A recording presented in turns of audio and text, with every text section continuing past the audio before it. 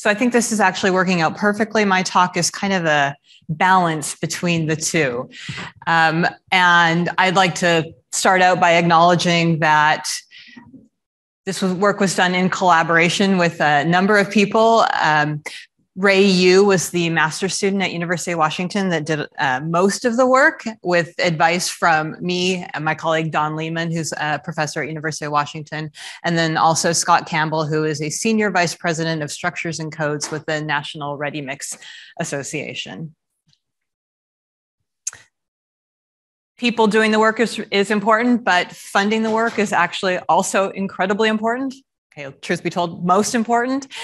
So the funding for this came from the National Ready Mix Concrete Association as well, with some funding provided by NSF through the NERI program, as we used high performance computing resources that are available at TAC, and also consulted with committees 332 and 380 at various points. So what I want you to learn today is that I think there is a real opportunity for making reinforced concrete and FRC walls more competitive with other building materials in regions of low to moderate seismicity by reducing some of the requirements for reinforcement. That limited laboratory testing and high resolution FEM shows that walls with much less than the current required reinforcement exhibit acceptable behavior, and that FRC with low fiber contact can improve performance of these lightly reinforced concrete walls. And perhaps also that funding should be allocated for some laboratory testing to validate the FEM results that I'm going to show today. As I started to put this together, the question certainly came up of why investigate lightly reinforced concrete walls. And they're used quite regularly for low-rise construction in regions of low and moderate seismicity.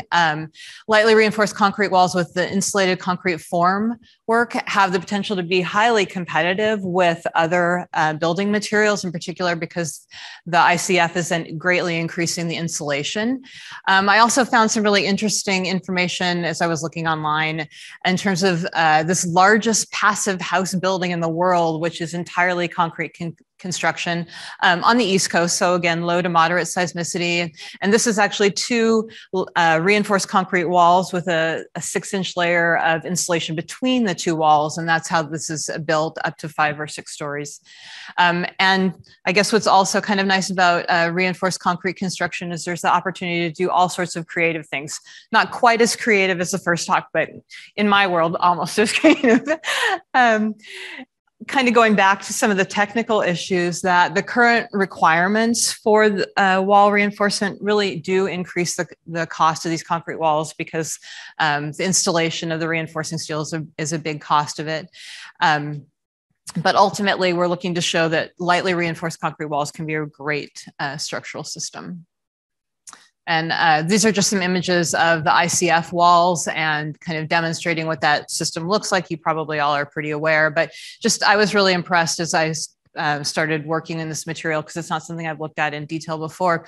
Oh my goodness, how tall these systems can be, and just this opportunity for having that insulation in place as we start thinking about reducing, increasing insulation, reducing energy usage. So these are the current design requirements for RC walls. And the thing to take away from this is just that they are a lot more onerous than some of the other building materials. So we have a maximum spacing requirement of 18 inches, minimum longitudinal reinforcement, minimum transverse. And those are just substantially more onerous than, say, for masonry, where spacing of the reinforcement for masonry might be 48 inches. And these are these code requirements in terms of the 18-inch spacings appear to be based more on slabs than they are thinking about walls for at a plane response.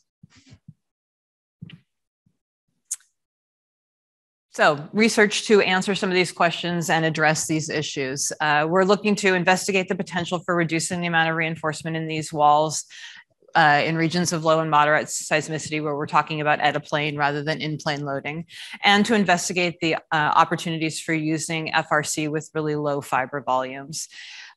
This particular project was limited to finite element analysis, but we certainly went back and used experimental data for some wall tests to validate the models. I'm going to talk about behavior of these systems, looking primarily at some of the existing data, validation of our FEM model, application of that FEM model to investigate behavior of lightly reinforced concrete walls, and then expand out to using walls that are not reinforced concrete, but FRC, and provide some recommendations for future work. We searched the literature pretty well. I've been doing this for a while. I'm good at literature reviews. There's not a lot of data out there for lightly reinforced concrete walls. These roller tests from '96 are about the best thing that we found for out-of-plane loading of these walls. These were 4-point bend tests. So we've got supports, 2 points of load application. And he looked at the full range of design configurations. So there's reinforcement that's spaced. Number 4 is at 32, number 3 is at 24, 4 is at 48, and 4 is at 36, all different thicknesses. But the reinforcement ratios are ranging from 0.06 up to 0.18%. So these are very low reinforcement ratios. If we look at the experimental data, these are normalized, the moment applied in the maximum moment applied in the lab divided by the nominal flexural strength for these different walls. And you can see that essentially you get linear elastic behavior up to that fracture point, and then rapid deterioration as the crack propagates because it's almost one of those plain concrete beams we were just looking at. And then a pretty stable response that is just about the nominal flexural strength out to a really large drift of 6%. So you're getting this really nice, stable response out here, even though it's cracked. This green specimen did not do quite as well, and it's likely that there were just either some issues associated with forming that, or if you go back to this test setup, this is a, let's see, I believe it was described as less than ideal loading and less than ideal boundary conditions. So there may have been some issues just associated with the load application as well. And as I move forward, I am not going to be presenting results out to 6% drift. That's a quite excessive drift if you're thinking about the out-of-plane response to the wall. So the results that I'm going to be showing are really up to just 1% drift, which seems like a pretty reasonable cutoff point for us. So those were the data that we were looking at. We also pulled some data for in-plane response of lightly reinforced concrete walls. I'm not going to show that here. We've got a paper that should come out fairly soon. So those results will be there. It seems like the out-of-plane response is really what's the controlling factor for non-seismic ranges. So I'm going to talk a little bit about the FEM software. When we were looking at it, our requirements were really that we could represent all these different aspects of the concrete behavior, from representing the full tension response, because these are governed by tension, steel yielding, since we saw some of those walls getting up to nominal strength, maybe some slip due to development of bond forces at the concrete steel interface, and then to a much lesser extent, concrete crushing, because you have to be way out there to start getting some concrete crushing, controlling response. With any type of simulation of reinforced concrete or plain concrete, having a very robust solution algorithm for your FEM model is incredibly important. The number of analyses that failed to converge, I can no longer count in my career. The software that we're using actually has a dynamic explicit solution algorithm, so you don't have to worry about that. You just have to take lots of steps. And we were also looking for software that would allow us to use the NSF-funded NERI facilities, because that makes this high-performance computing free to us, so to speak. We ultimately went with LS-Dyna. I think for me, it was this idea of having the dynamic explicit solution algorithm. It just means that you can progress taking little steps through those curves where you get a very steep, stiff response followed by rapid strength loss. And it's very hard to do that if you're actually trying to do an iterative solution that converges on every point. So that was a primary factor for me. Plus, the material models are excellent. And additionally, my my colleague, Professor Lehman, her group has been using that to look at other reinforced concrete components. So there was lots of experience at the University of Washington in the graduate student pool. So it gave our student some people to talk to about details of the simulation.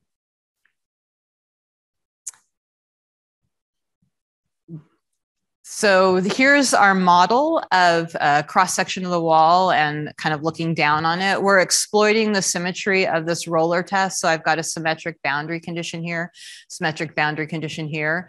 It just allows the simulations to go faster, fewer elements. This is a basic one of the test specimens. So here's 3 reinforcing bars in the direction in which we're loading, 1 bar that is parallel to the direction of interest, pin support over here, applied load over here. We're using, for our concrete elements, these are all constant strain elements with some hourglass control because of the single quadrature point. The maximum dimension of our elements is 1/2 inch for all the models. So we've got somewhere between 7 to 13 elements. It's a pretty coarse mesh, but and you'll see a little bit of fluctuation in some of the results. We were really looking at this as a way of getting some basic understanding of it, not necessarily having really, really pretty simulation results. Reinforcing steel elements or beam elements to facilitate monitoring stresses. We could have easily have gone with truss. They're embedded in the concrete element, but they're embedded with a bond slip model that essentially allows some deformation between the concrete and the steel. And I'm not going to talk too much about that here, but it was really interesting because, well, there's a couple of results that show some of the impact of the bond model. I'm going to go through this fairly quickly. There's a lot on concrete fracture energy. So this is a plastic damage concrete model. This is the compression curve over here.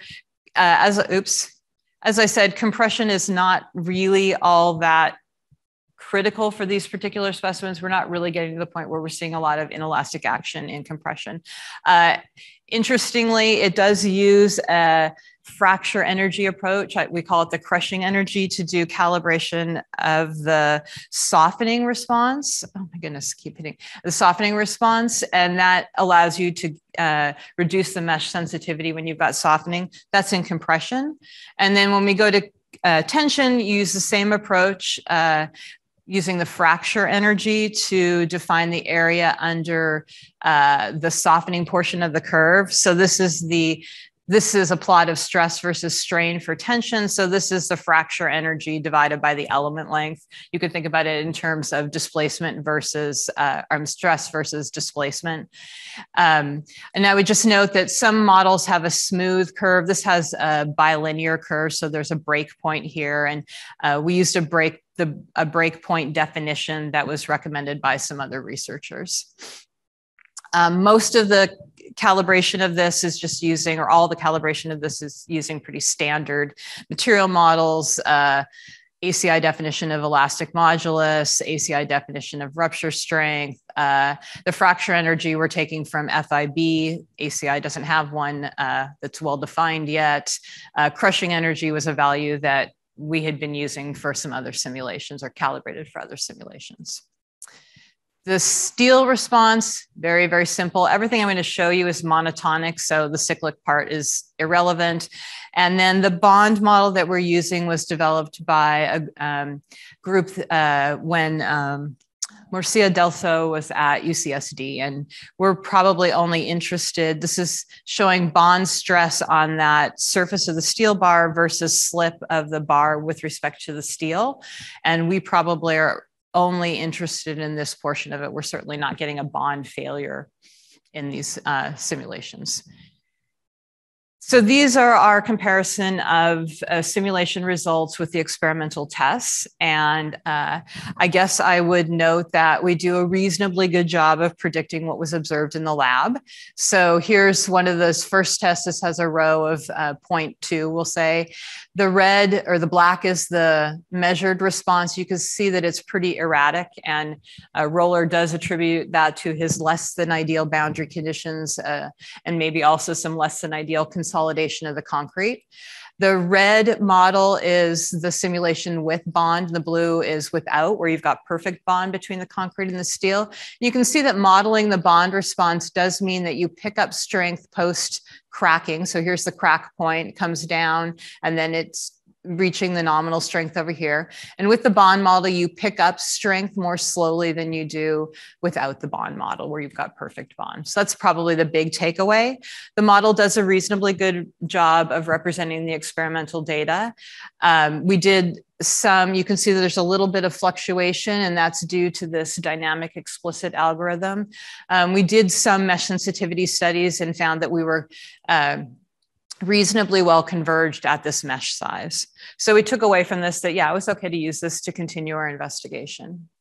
Oh, and this is just showing what the damage pattern looks like. So this is a 4-point bend test. You've got a constant moment region over here, and we're getting a region of cracking at that point, which is where you sort of enter that the maximum moment or constant moment region. And this is basically just telling you everything that I just told you. So our conclusion was we could continue to use the software. So we went through and essentially did a parameter study to look at the out-of-plane response of some lightly reinforced walls. This is our reference specimen. It has one curtain of number 4 bars at 18 inches, so it's code compliant. It's 10 feet tall, almost 10 feet long. F prime C is 4 KSI, Fy is 60 KSI. It's got an axial load of 20% F prime CAG on it. Concrete elements are again 1/2 inch, so we've got 12 elements through the thickness. Some places we use larger elements just to reduce the time of the simulation. And there is the bond equation used. And these are kind of boring. It cracks at the bottom. This is showing the cracked surface or the damage pattern on the surface where cracking is occurring. This is a concrete damage parameter. I'm going to use that a lot throughout this presentation. And the concrete damage parameter goes from 0, no cracking, the crack hasn't formed, to 1, when you've basically lost all of your tensile strength on the crack. And you can see that if you do a cross section, basically you get a concrete crack that's at the bottom that goes all the way through the wall to leaving just a little tiny compression region over here. You get a little teeny bit of crack initiation up, and you can kind of see it better on this one. This is showing our a normalized crack or normalized force essentially versus drift. These are normalized with respect to the cracking load, assuming no axial stress. And it was just a value that we use so that all of our results are consistent and we have a consistent set of axes. So I wouldn't worry too much about that. We're getting a peak strength that is larger than that value, and then it's dropping down and basically maintaining this residual post-peak strength. These are some additional simulations that are showing using larger rebar spacing. And so here's the results for rebar spaced at 18 inches, 24 inches, 36 inches, 48 inches. This one over here is indicating that there's just one plane of reinforcement. You can see that everything responds exactly the same up to peak load. You get a very slight difference in post-peak response. If you've got more steel, it starts to gain strength a little bit more quickly, less steel, more slowly.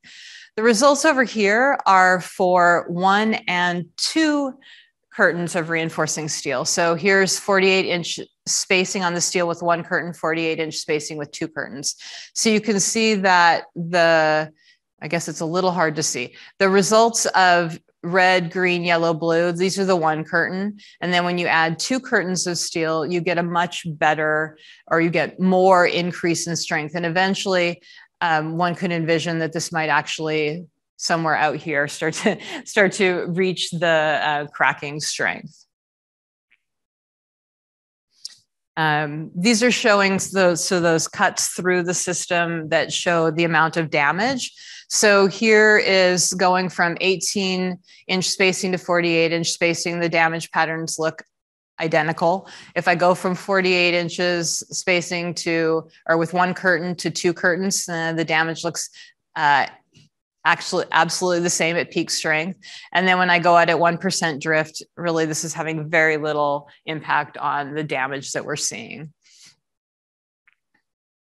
As you recall from the previous results, this one is stronger than this one out in that post-cracking range because of the two curtains of steel. This is looking at the impact, I'm not quite sure what that's doing. This is looking at the impact of splicing. And so there are S and C is spliced or continuous. And so you can see when you look at a pair of walls, splicing the bar has relatively little impact for the narrow spacing, a little bit more impact on the others. I thought what was most interesting was just the stress patterns that we were getting. So here's a spliced bar and here's a continuous bar at maximum strength. And you can see that the spliced bar is showing less, to some extent, the same stress or very similar stress at the, this is the foundation below the black line. This is the wall above the black line. And this is at maximum stress. So you don't, or maximum strength. You don't see a lot of difference here. As you start moving out further, it's interesting to see how the spliced bar is really sort of having a more rapid drop off, a larger region of the bar that is at higher stresses. And then this bar that continues up into the wall just sees absolutely nothing. It's really just this bar that is embedded in the foundation that is carrying all the stress. And then above this point, as you recall, there's almost no cracking. And so there's no reason for that bar to pick up any load. And this spurred the idea of, well, maybe we could just talk about actually, when we get to the fiber, just using fiber and then using what we called starter bars, where you have a fiber reinforced concrete wall and a starter bar that's maybe 18 inches into the foundation and 18 inches into the wall. Because when I look at this splice case, this bar here is just doing absolutely nothing. So summary. Concrete tensile strength determines the peak strength. The models aren't reaching the ACI nominal strength. They're getting really close, but they're not reaching it at 1% drift. Models with two curtains of steel exhibit strain hardening, much more so than the one curtain of steel. One curtain of steel maintains strength out to 1% drift. Tensile damage at the wall foundation interface, but not much beyond that. And splices of the base have limited impact on response. I'm going to skip through that. Okay, so that was reinforced concrete. Let's do FRC. So we're seeing the strength of these walls is determined by the tensile strength of the concrete. Well, let's increase the tensile strength if we want to increase the strength of these walls. So so the FRC has the potential for increasing strength of the wall overall, just because the FRC has much greater tensile strength. Because the damage is a single wide crack at the base, the FRC might also have the potential for improving performance by reducing that crack width, because you're going to get much more you've got much more fracture energy, much more post-crack toughness. And maybe we could also get some more distributed cracking up the height of the wall.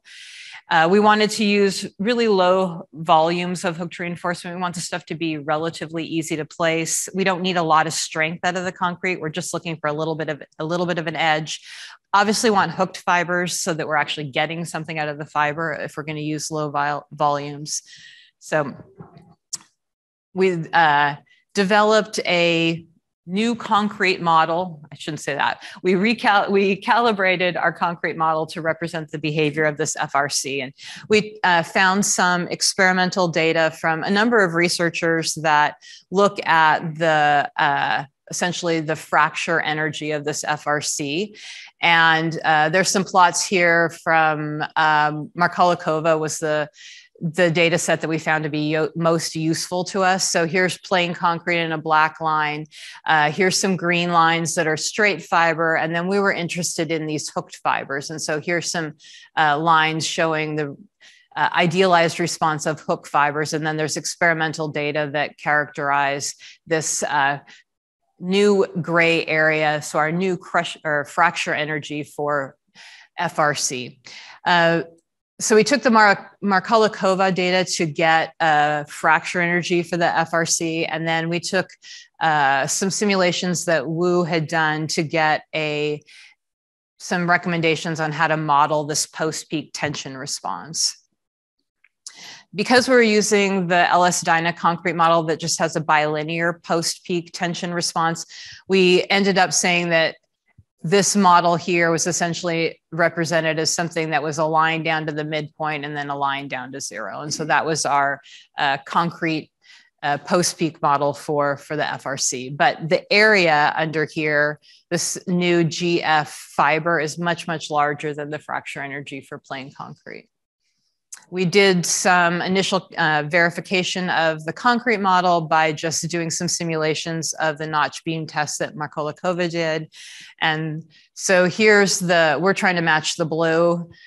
These three blue lines are all experimental data for this, basically the same concrete. So there's a lot of variability in their experimental data. Our red line is our simulated response, which is doing a reasonably good job of representing that data. Okay, so on to our parameter study with FRC.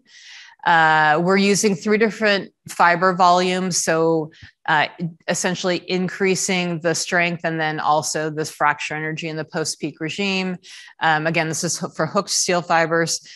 Because we weren't seeing a lot of variation between the 18, 24, 36, 48, we're just using 2 bar spacings, 1 and 2 curtains of steel reinforcement. And then as I was talking about previously, this idea of using starter bars only just at the base. So here's a first set of simulation results. These are for 48-inch spacing, no fiber, 0.5%, 1%, 1.5%. Here's our 0%. You can see it's reaching up to about 1.5 times our normalized FCR, and then maintaining strength out to 1%. When we add fiber, we get much, much more strength and get a much slower degradation of strength. So it's still losing strength out to 1% and will stabilize out here a bit. You can see that this is must be at maximum strength. And so at maximum strength, which is up here, you can see that there's already a little bit of cracking happening. And so at maximum strength with the FRC, you get some distributed cracking up the height of the wall. Whereas at maximum strength for the plain concrete, there's essentially no cracking. When we move on to, I feel like I should have I thought there was an animation that would show what happens at peak strength. At peak strength, it looks pretty similar to this. It's just that this one out here is going to have a much larger crack. These are going to propagate out.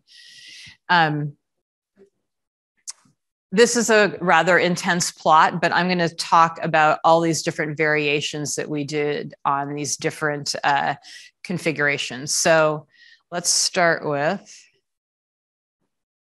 Okay, so let's start with looking at what happens with fiber. So these are 18-inch, I just chose 18-inch spacing, 2 curtains of steel, and then I'm going from 0% to 1.5%. So down here with no fiber, you can see with 2 curtains of steel, I'm getting that little bit of hardening. When I go up to 0.5%, much more strength, it's still softening out to 1%, much more strength when I go to 1.5. So more strength as I increase the fiber content, obviously much more peak strength as well. If we look at 18 versus 48, so here's 48-inch, here's 18, no fiber. Here's 48-inch, here's 18, here's 48-inch. So you can see that not much of an impact on peak strength regardless of fiber content, but increase in post-peak strength when you've got when you're going from 48 inches to 18 inches. So the spacing has an impact out there. Looking at the starter bars only. So these are the ones that are the red line. So obviously not using them with the plain concrete, but here's the starter bars. You can see that it just fits in with all the other data. And these are at the 3 different levels of fiber. And so it's just ever so slightly, actually on here, it's just ever so slightly less than the full bar, but almost indistinguishable. So the idea of using the FRC with just these starter bars seems like it would be worth testing, if nothing else. Now, as you start to get taller, that probably doesn't make as much sense, but I think it's just sort of emphasizing the idea that you don't need very much reinforcing steel in these walls that have fiber if you're just looking at relatively light loads, and accepting the idea that once you get past this post peak, you just really want to be able to maintain the smaller crack widths and maintain a reasonable capacity.